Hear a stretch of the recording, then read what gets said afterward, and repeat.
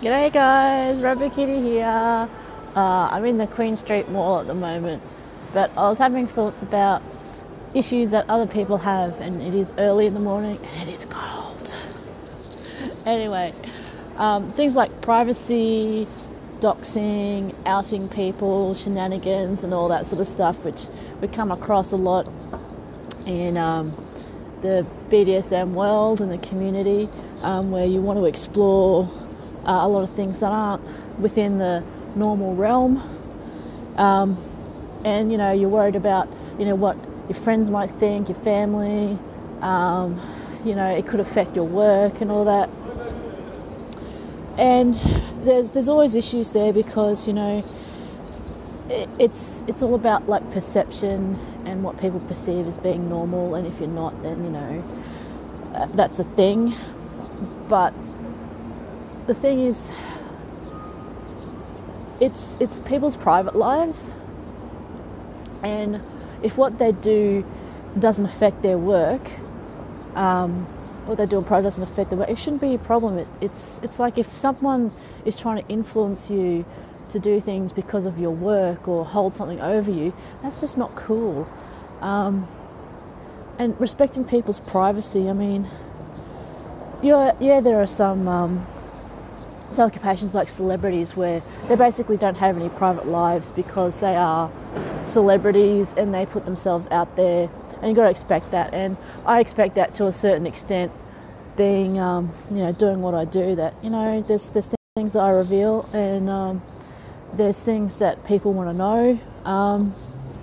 There's also some things that people don't want to know, and you should respect that, and respect that people's privacy.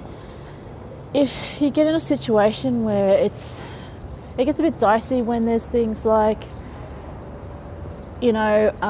say if you're wanting to get into a non-monogamous relationship, g'day Paul, and some of them will say, okay, my partner doesn't know, they don't understand, then it's kind of your decision to say, look, no, I don't want to get into something like that. But to essentially blackmail somebody or imply or threaten, that's actually illegal to do that. To do that, to threaten somebody to do whatever you want or get whatever you want just because they're in a position that makes them vulnerable. And that's really not cool, guys. So there's a lot of issues, particularly these days with data, Facebook, Google. People's data and information is out there, and it's kind of like, I guess it's kind of like public displays of affection. Some people don't like it; they're uncomfortable with public displays of affection, like people kissing and holding hands in public. That doesn't mean you have to go up to them and say something. You can just ignore that. The exceptions that I would hold is that if there's actually something illegal or dangerous going on, because you've got to make that judgment yourself. I guess these days, to me, privacy, even though I'm out there, privacy is a thing. Respecting people's wishes, just showing respect, I guess, in general for people and their position in life. As a human being, as a person, as a living, growing, spiritual thing. So, I guess this early in the morning I'm not thinking too clearly, but hey Paul, how's it going? And I reckon since it's really cold and it doesn't look like there's much in the sky there, that it's probably going to be a pretty sunny day.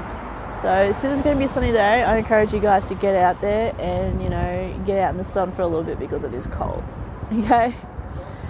So anyway, privacy, respect people's privacy. Doxing, guys, people have family lives and all that sort of stuff. Kids, pets that they love, all that sort of stuff. And outing, so not cool, very not cool. If you don't like it being done to you, don't do it to somebody else, and that's all I can really say about that. But have a good day, get out in the sun, have a lovely, lovely day. Bye. Love you guys.